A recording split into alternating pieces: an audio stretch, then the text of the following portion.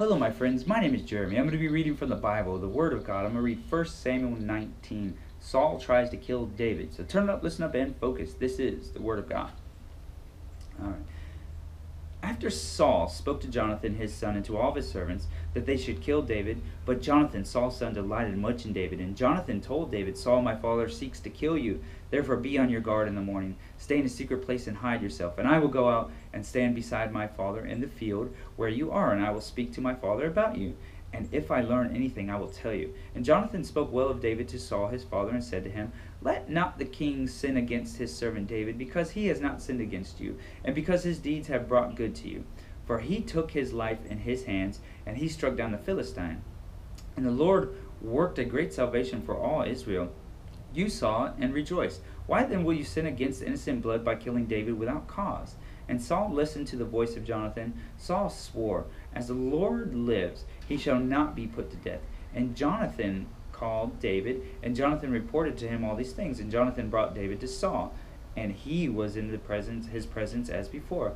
And there was war again. And David went out and fought with the Philistines, and struck them with his great blow, so that they fled before him. Then a harmful spirit from the Lord came upon Saul, so he sat in his house with his spear in his hand, and David was playing the lyre. And Saul sought to pin David to the wall with a spear, but he had eluded Saul, so that he struck the spear into the wall, and David fled and escaped that night.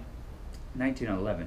So Saul sent messages to David's house to watch him, that he might kill him in the morning. But Michal, David's wife, told him, If you do not escape with your life tonight, tomorrow you will be killed. So Michal let David go down through the window, and he fled away and escaped. Michal took an image and laid it on the bed, and put a pillow of goat's hair at its head, and covered it with clothes.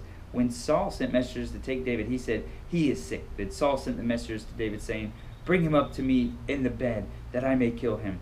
And when the messengers came in, behold, the image was in the bed, with a pillow of goat's hair at its head. Saul said to Michal, Why have you deceived me thus, and let my enemy go, so that he has escaped? And Michal answered Saul, He said to me, Let me go. Why should I kill you? Now David fled and escaped, and he came to Samuel at Ramah, and told him that Saul had done to them. And he and Samuel went and lived at Naioth, and it was told Saul before David at Naioth. Then Saul sent messengers to take David, and when they saw the company of the prophets prophesying, and Samuel standing as head over them, the Spirit of God came upon the messengers of Saul, and they also prophesied. When it was told Saul, he sent other messengers, and they also prophesied. And Saul sent messengers again a third time, and they also prophesied. Then he himself went to Ramah, and came to the great well that was in Secu. And he asked, Where are Samuel and David? And one said, Behold, they are in Naioth in Ramah. And he went there to Naioth in Ramah, and the Spirit of God came upon him also. And as he went, he prophesied until he came to Naioth in Ramah.